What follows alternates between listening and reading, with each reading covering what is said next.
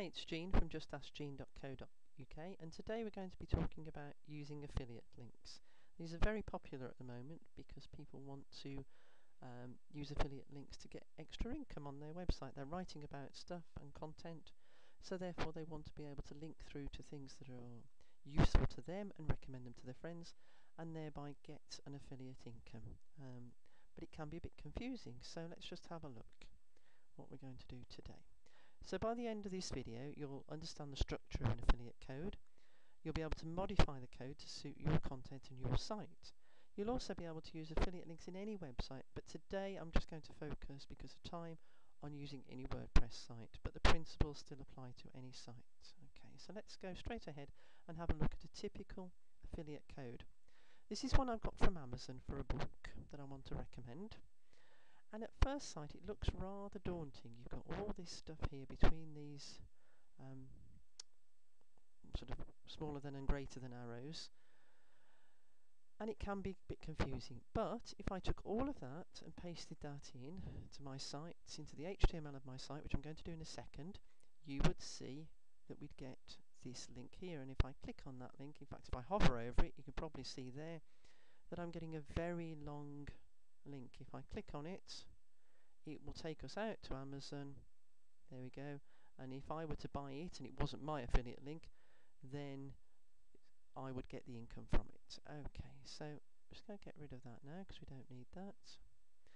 What I'm going to do now is to put that same information into my WordPress site, just to prove to you that that's what happens and that's what we get. So probably aware of this already, but I'm going to highlight all of this, and then I'm going to right click on the mouse and copy.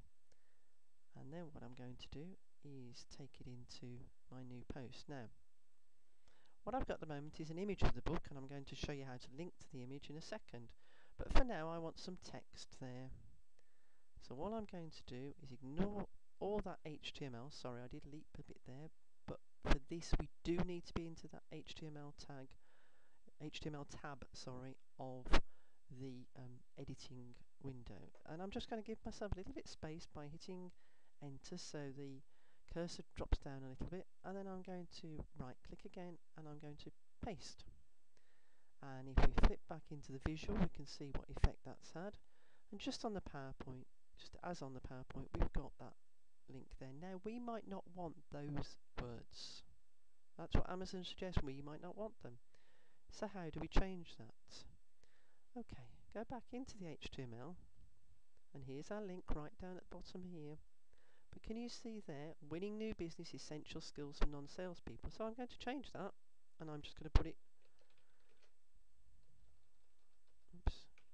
great book on sales for non-sales people. And if we have a look at the effect, there we go, the text has changed. Now obviously I can put any text I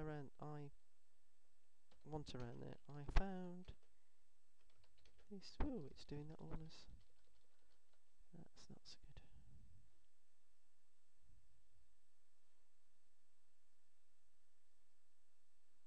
Okay, I just paused the video there for a second while I type that in to save a little bit of time. So you can put whatever text you want around there.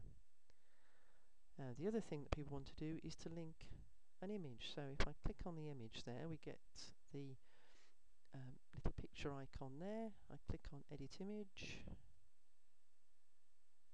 and we've got link URL to put in there. Now we can't put all of the text that we've just pasted. We need to find the particular URL. So I'm just going to pop back into PowerPoint so we can have a look at that.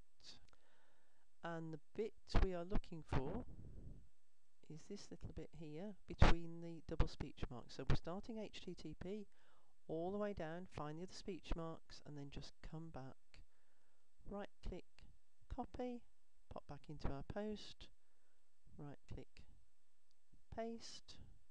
Don't forget you need to update that. And then when somebody clicks on that, let's just publish it. And this is what the post looks like now I've done all of that. Click on the link, takes me to the right place.